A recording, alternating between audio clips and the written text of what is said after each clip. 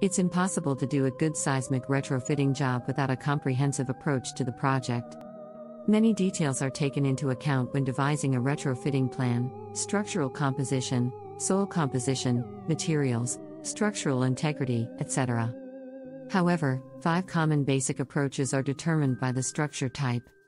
Soft story structures. Popular among apartment buildings, the soft story structure type is characterized by open space built under living units. Usually, it serves as a parking or retail space.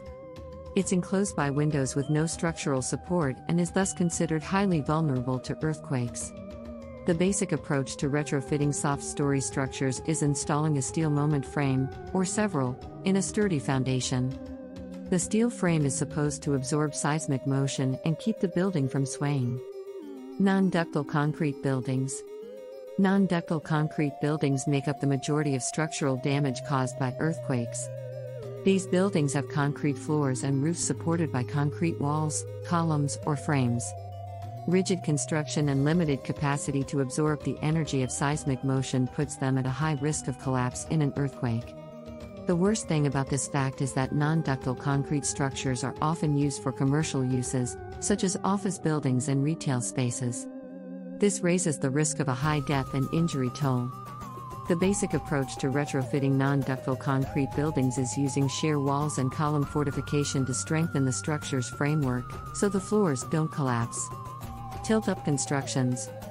Tilt-up construction is when concrete for the building's walls is poured directly at the job site, and the panels raised, i.e., tilted, into position afterward. It's popular in commercial construction. The connection points are established via steel plates with headed studs the concrete is poured over before tilting. They secure the walls to the foundation and the roof.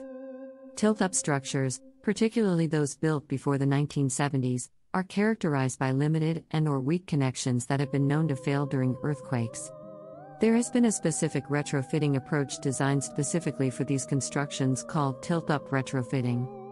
It involves anchors, installing continuity ties, steel bracing frames, and roof nailing. Steel moment frame constructions. A popular construction type among high-rises, it connects columns supporting multiple floors with the help of rigid steel-framed beams. The most significant risk lies with the welded joints connecting the beams with the columns, as the seismic motion may cause brittle fracturing. However, structures built after the 1994 Northridge earthquake are less susceptible to this damage. The basic approach to retrofitting depends on the particular building. Several include reinforcing beam column connections, adding chevron bracing, etc. Unreinforced masonry.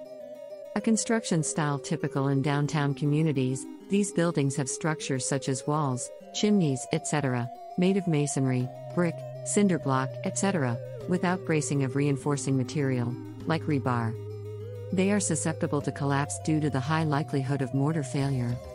There are several common approaches to retrofitting URM buildings, including securing the structure to the foundation, joining building elements to prevent various parts from moving independently, and adding steel bracing.